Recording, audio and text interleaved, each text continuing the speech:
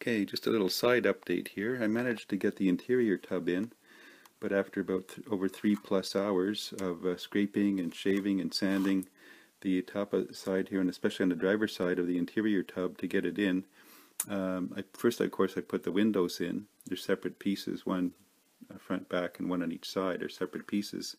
And I think these side windows here are a little too big. They interfered with the installation of pushing the interior tub up inside. I had to shave off quite a bit off the top of the interior tub here to get it to fit in properly, so that it's still a bit off here, but so these would touch the little edge on the inside there, and then the 2 points here would sit. It was rocking back and forth all the time. And it took a lot of chipping and sanding and cutting and scraping to get it to fit. I was watching Dylan's video when he built this model kit some time back, an NYS modeling, and he went on and on about the fact that he didn't have any issues with this kit and it all went together very easily. So I went back and looked again, and I noticed he didn't put these side windows in. So if you want to make a lot quicker, easier build, just leave those side windows out. Yeah, it caused me quite a bit of time to shaving and getting the interior tub in. So now I have to shoehorn the engine and chassis up under that, and it requires spreading these sides and trying to fit the engine and the fan up into the rad assembly there. So stay tuned, hopefully that will get done next. Okay, I'm back again with another quick little update. I've got a little bit more progress done. I've got the upper and lower rad hoses installed, and the heater hose. I kind of just had to slide that around till I found out where it would fit. I knew it went into this hole here in the firewall, and I kind of slid it around and under the upper rad hose, and it kind of popped into place. This kind of sit on there, just put a drop of glue there. It's almost friction fit.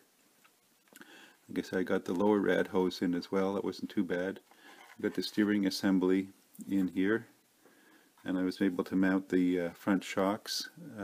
There's a little pin on the end of the shock that's supposed to go in here, I guess, but there's no hole to put it in. I tried to scrape away some of the paint, but I ended up just putting a drop of super glue here to hold it in place.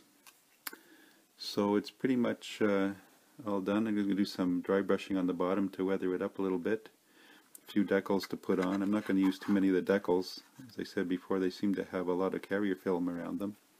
And as I cut closer to the edge of the actual decal. So I'm just getting the trim pieces on now. The air filter, air breather cap here, and the wheels and tires, the door handles, mirror, windshield wipers, all those chrome bits, front and rear bumper. Still a bit to do, and that's where I guess it'd be a bit of a challenge trying to do all that without getting glue on everything and scratching the paint. But we're getting close to the end, so hang in there and stay tuned. Okay, here I'm back with the final product. It's all completed. I just have to put the hood on. Let you see the interior here. We got all the, as you saw in the previous video, I got all the engine details on. I just used a Molotow chrome marker around the trim, around the wheel well openings, on the rocker panels as well. I did a little bit of weathering underneath, just a little bit of dry brushing with some silver or gunmetal, and then some golden brown craft paint, sort of dust and dirty it up a little bit. I didn't rust the bottom too much this time. And that's about it. Went together fairly well. And again, for these side windows, I got trying to fight with the interior tub getting them in. I got glue, I guess, smeared onto the window panels. Again, if you're building this kit, I'd recommend just leaving these side window panels off altogether. It'll make the build go a lot easier and a lot cleaner. I didn't use any of the decals. I tried to put a small one on the air filter cover here, and after a while it just fell off and I lost it, so I won't be using the decals. I just used a red marker and black marker for the RT on the sides and the logos, and the black micro marker for the 426 Hemi here on the fender. That worked out fine. They're raised up enough that that was easy to do. I did a little bit of red, Tamiya red signal light paint on the back tail lights. Not much else. the orange front lights here done with a marker, Sharpie. Seems to work well.